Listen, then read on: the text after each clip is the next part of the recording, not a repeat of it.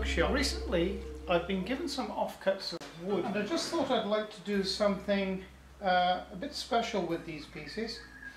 Now this is Tasmanian blackwood. Incidentally, all the woods that I'm using today is all Tasmanian grown. And some of the woods are quite exotic. And this is Tasmanian blackwood. This is a piece of Tasmanian oak, which is actually just an offcut of a piece of furniture grade planking that I have. Now this is really special wood. This is what's known as Hewn Pine. Now when the English, shall we say, found Australia and certainly Tasmania, they came across this called wood. Tasmanian Hewn Pine, because it's mainly found in the Hewn Valley. Now this particular piece, now I don't know whether the camera can pick that up, but it's very, very light, hence it's called pine, but the grain is very, very tightly packed together. Perhaps I can show you on another piece. If the camera can pick that out, the grain is very, very tightly packed together. Maybe you can see on that piece there.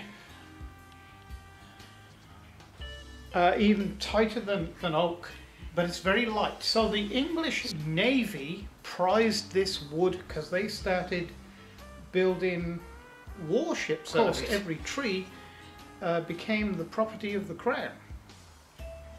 But I have some. So what I've decided to do, and I'm sure some of you woodturners out there will have noticed on my website that I have a CNC router. And this is where it comes in handy, because if you notice, this is all sorts of shapes because it's just roughly sawn. And incidentally, this particular tree is probably, I mean I've tried to count the rings, but is in excess of 800, so it's over 800 years old when this tree was cut down. And they live to like 5,000 or 6,000 years old. So they're very slow growing, very old. So what trees. I need to do with this, as I can't put this through my thicknesser because it wouldn't really make it flat, because when it goes through the rollers it would tend to kick up and do all sorts of silly things. You know, I could try sanding it, but it wouldn't be perfect, because I wanted to layer these three pieces of material together, glue them up, and turn them up into a bowl. So what I need to do, and look, in the future it's going to be pretty normal to find a CNC router in a home shop, workshop, hobby type affair. In the future it is going to be fairly normal. So I'll just show you what it can actually do in this case.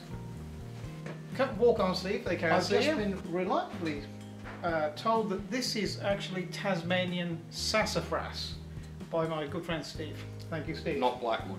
Not blackwood, no. So now we need to write a very short program to surface this and this Hewn Pine and the sassafras off. So we've opened our CAM up, and the first thing we need to do is say create a new model. That means just create a new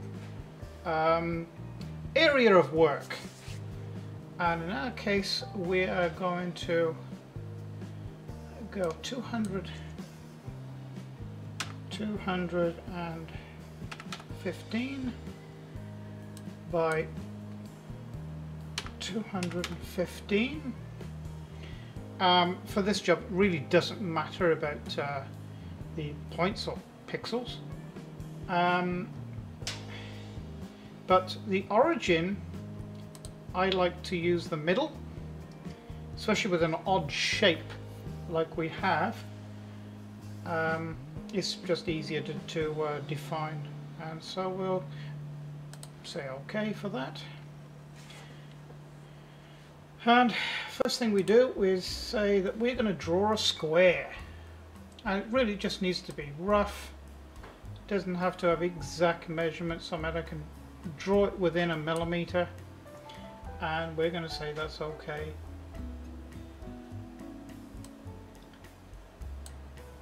Say create, close, and we're going to go straight into the tool paths and go to the area clearance, start depth. I'll zoom into the dialog box so you can see. That's probably a little better for you. Okay, so this is the area clearance dialog, or conversational, or wizard. Start depth, it's going to be 0, which is going to be the top of the material. Finish depth, I'm just going to go down 2 millimeters. If I require more, I can run the full program again, and I probably will. Allowance, don't need to fill that out. This is just a straight area clearance, or just making something level. Tolerance doesn't matter. Safe 0. We'll give that, we'll say 10 millimeters there. This is the safe position of the tool above the material before it rapids from one area to another. The Z0 position here, this indicates where the tool is going to be just before it starts the program, and where the tool will end up at the end of the program. The tool will come to rest, or the home position, above the material, in the center of it, 25 mil above it. And tool list, so we want to add a tool. I'll just swing that a little bit.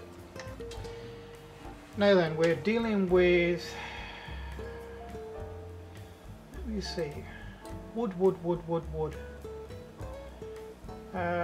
Metal tools, roughing aluminium. So we need to go down here. Here we go. Wood and plastic. And we're doing it with an end mill, and it's a 25 millimeter end mill. And we're going to select that. Back to this dialog box. Now a new dialog box comes up now, and this is where you can change the parameters or the speed and feeds of the tool, which includes the step over. Step over 8.75, probably a little bit too much for this. Well, probably not actually, but we'll go 8 millimeter step over, which is about, what's that, 24, which is a third. I normally like to use a third of the tool step over, or 33%, which that is roughly. Step down 5, no, we're going to go step down 2. It really doesn't matter, because the program will be written with it only stepping down 2 anyway. Didn't really have to alter that. Feed rate 40 is okay. Plunge rate, we can probably take it up to 15. But in Mach 3, I normally start off at 50%. So that will be 7.5 millimeters per second. Now that's the thing. All the measurements here, the feed rates, the plunge rate, is millimeters per second. Now in Mach 3, they're millimeters per minute. So obviously you have to times by 60 to be able to get the same feeds in both programs. we're going to do an offset raster. That means it'll go round in a box like this instead of zigzag back and forth in X. Climb milling, absolutely fine. If you go conventional milling, what happens? You get a bit of tear out with that. Climb milling is much better. And we're going to go from the outside in this case.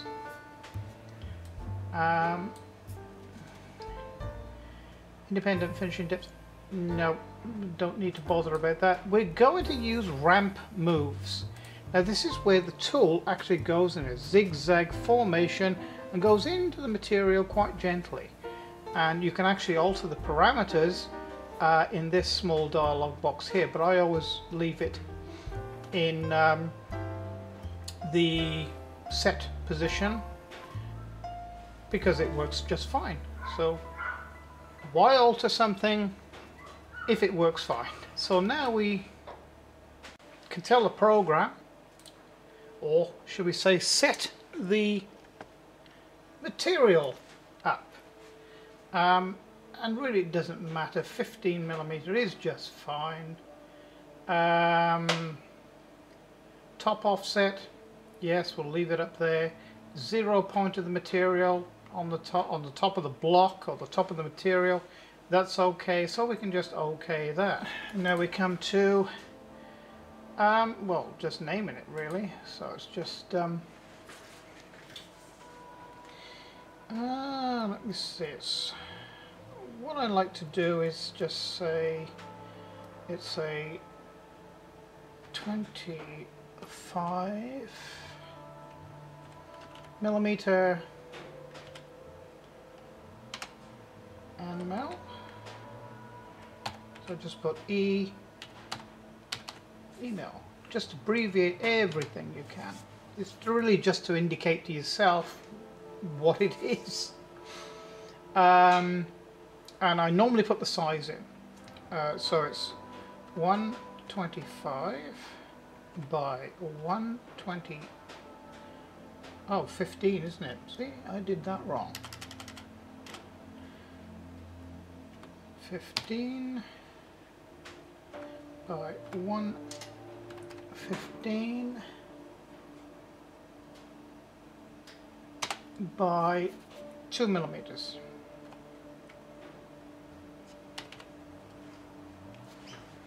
And really that's all I require. And just calculate now. And there in a flash it's calculated the G-codes and the strategy. And it's as simple as that. And now I just close that and save it to wherever I want to save it, to a stick or whatever, and then we'll transfer it to the other computer which is running Mach 3. Okay, so I've just got the tool centered over the material, it's just touching it. So now I can set the 0 position in Mach 3 by going click, click, click, and then regen toolpath, which then puts the material right where it should be.